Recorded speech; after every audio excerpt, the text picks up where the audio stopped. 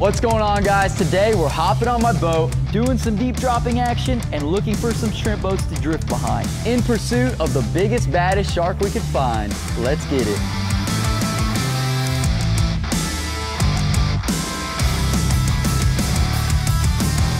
So first, we're pulling up towards the jetties to try our luck with the deep drop rigs on top of an old military dump ground. So the ladyfish, this is a key bait when you're looking to target big sharks. They love the bloody, oily texture of this fish. So what we're gonna do is we're gonna make a downward cut about halfway through the ladyfish, and check out that. I almost wanna leave a little bit of extra here to flop around, give it a real natural look in the water, but also release that scent. I'm gonna take this circle hook, hook it through the eye, and it goes through the hard part of the head.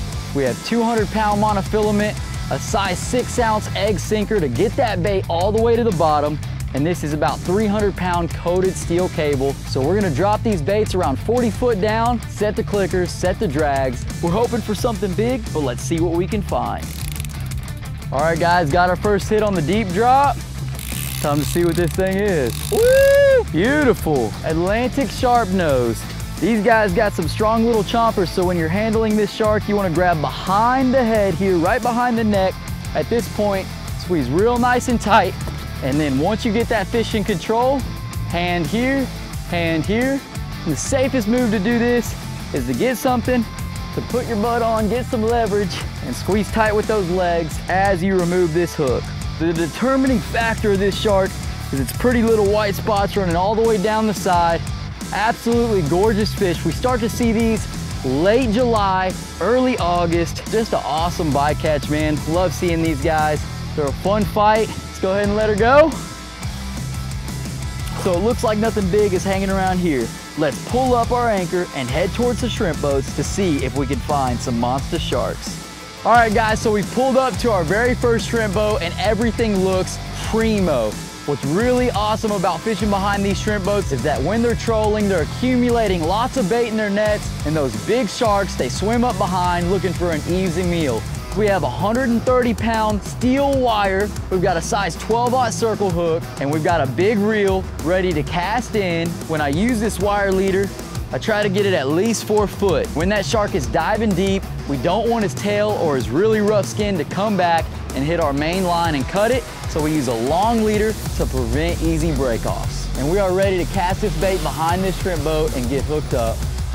Game time, baby. So we're gonna let this fish take the bait. Looks like a solid run. Woo! Time to set the hook. Lock down, drag, lift up. Yeah, baby! He's on! Oh, look at him jumping. Jump clean out the water. Huge fish. We got a monster. Woo! Look at this. He is just dumping my line on this reel. Best thing we can do in this situation, hold that rod tip up. If he gives us any slack, keep it really nice and tight here. Oh, nice. Absolutely beautiful black tip, maybe even 5 foot. This thing is an awesome fighter. We're gonna put a rope on this fish. We're gonna get it right around the head, boat it, and really try to calm this fish down so it doesn't thrash too hard. Now that we boated this beautiful fish, it's really important that before we try to go and grab this thing, that we have her belly side down. This is gonna keep her a little bit calmer than if she was on her side or upside down. And now it's time to put our knees right here on our pectoral fins and apply pressure to the top of the head. This will really keep her docile when removing this hook.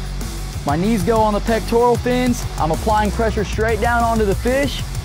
Now it's time to reach over here, grab your pliers, and get this hook out. All right, just like that, nice and smooth. You don't want to stick your fingers up in its gill plates or anything like that. You're going to take your hand, slide it, starting right at the top of the gills, not applying too much pressure on them. You're gonna work your hands down to the jaw. You're gonna squeeze as tight as you can on that jaw, and we're gonna lift her straight up, just like that. We're all about catching and releasing out here, enjoying God's creation, and we are stoked to have the opportunity to catch this beautiful 5 foot black tip. Let's go ahead and release her and get another one. It's a monster, baby. Over the side, 1, 2, 3, and there she goes. All right, guys, we had a good fish pick up our float line right behind the nets on that shrimper up there.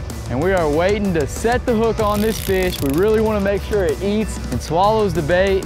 And it's fixing to be on like Donkey Kong, baby. Lock down the drag while he's running.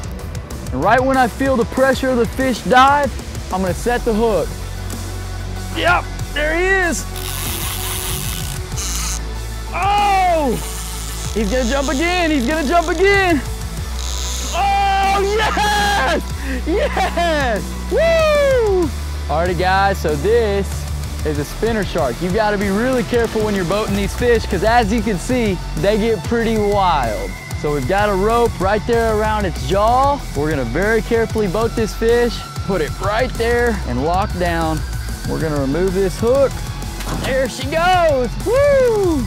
When you're fishing out here for these big sharks, you really wanna know what species is what. As you can see, when I lift this shark up, its bottom anal fin right down there has black all around it. Because that bottom anal fin is black, that means this is a spinner. We're gonna go ahead and get this girl back in the water and go after another monster shark. Let's do it.